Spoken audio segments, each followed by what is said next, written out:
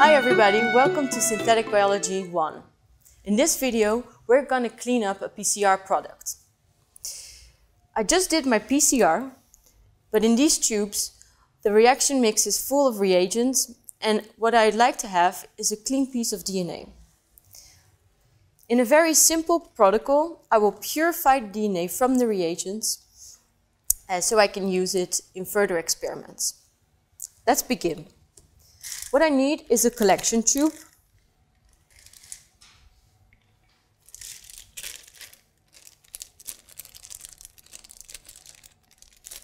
a mini column to filter the different compounds, membrane binding solution, a wash solution, the necessary pipettes and pipette tips, a bottle in which I can discard all my solutions, and of course a bottle to discard my pipette tips. So I will first add some membrane bind solution to my PCR reactions.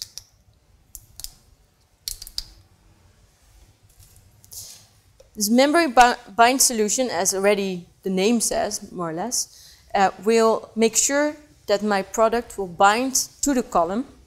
After a few washing steps, I will release the DNA from this column. But first we need to bind it. So I'm going to add the same amount of volume of binding solution to the volume I have in every PCR reaction. I have 25 microliters of volume in each PCR reaction, so I will also add 25 microliters of membrane binding solution.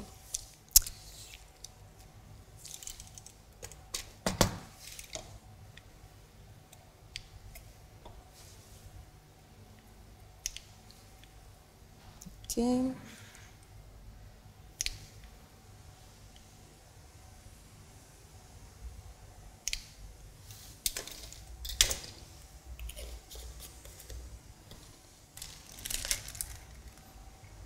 I have 3 PCR products to clean up.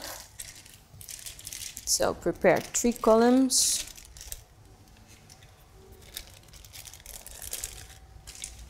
And I give them the labels 1 to 3, so I know exactly in which tube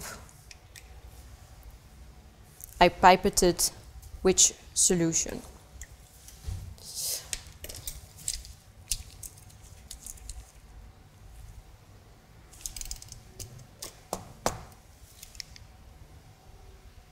So now 50 microliters is going to go into every column.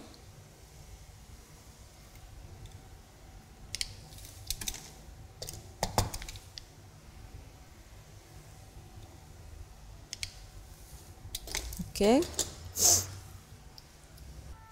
And the next step is to centrifuge the liquid through the mini column. So I'm going to place the tubes into the centrifuge.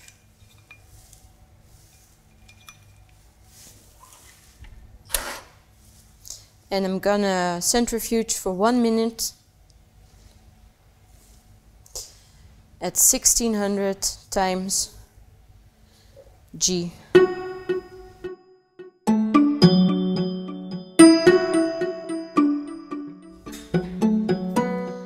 So in the next step, I'm going to use 700 microliters of column wash. That will wash away all the reagents, but the DNA will still stick to the column. So this will enable us to get rid of all the compounds that we don't want to have in our final product.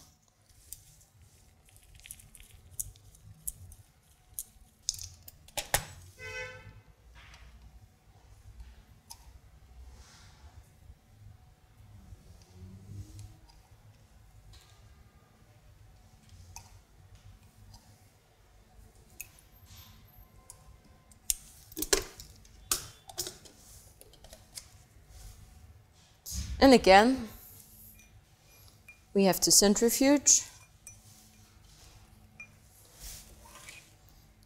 So for 1 minute at 16,000 times G.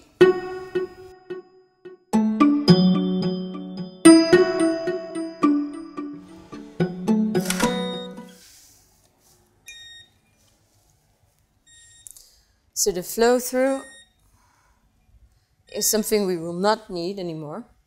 So I'm gonna pour it off.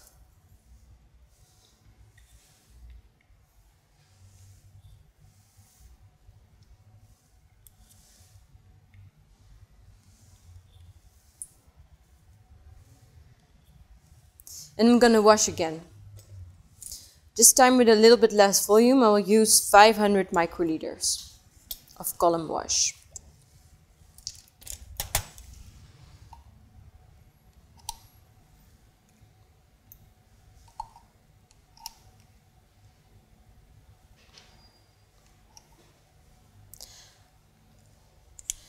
Now when you use a new bottle of column wash, it's important to check if you added ethanol to the solution. If you forgot to do this, your cleanup will not work. You will lose your DNA on the way. So always be careful.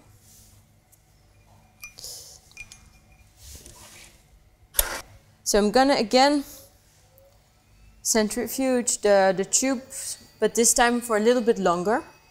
The same speed, but for 5 minutes.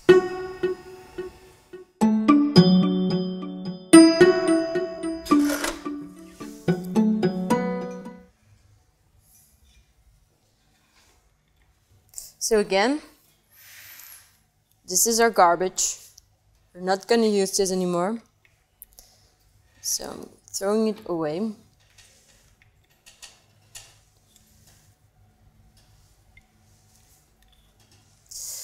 And sometimes it's helpful to just spin the tubes one more time to remove, for 1 minute, to remove all the extra liquids, just in case there's still something there.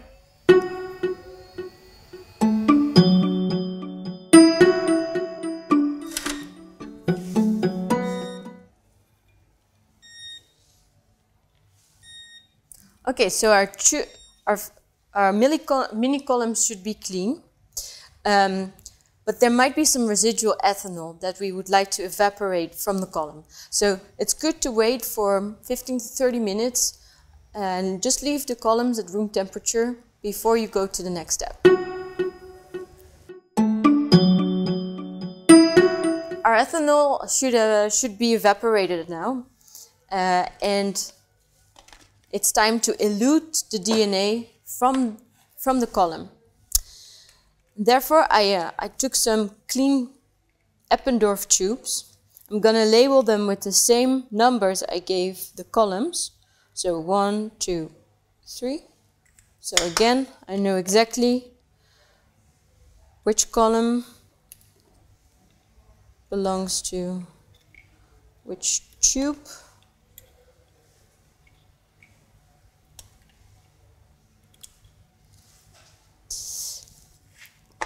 And I will add 50 microliters of nuclease-free water. So this is super sterile water that does not have any enzymes in it that could potentially break down your DNA. You know, we don't want to end up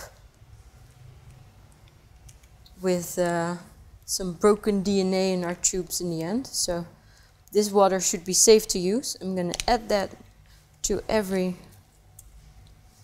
column.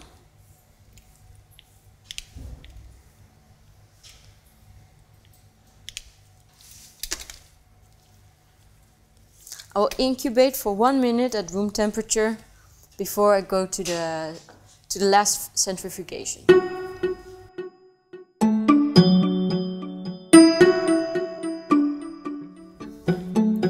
So finally, replacing our clean tubes with the columns in the centrifuge. And again, 1 minute at 16,000 G should be sufficient to get all the DNA out of our column and into our tubes.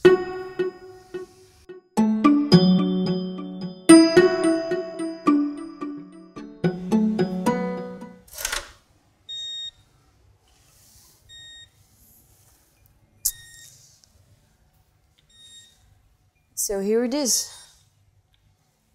We don't need these columns anymore.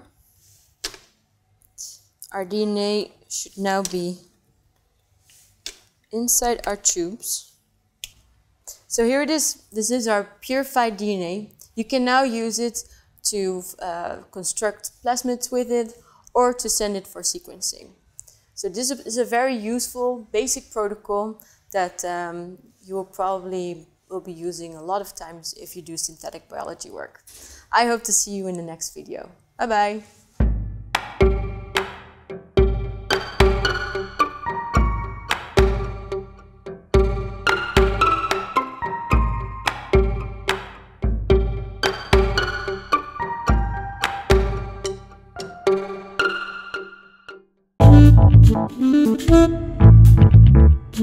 Thank you.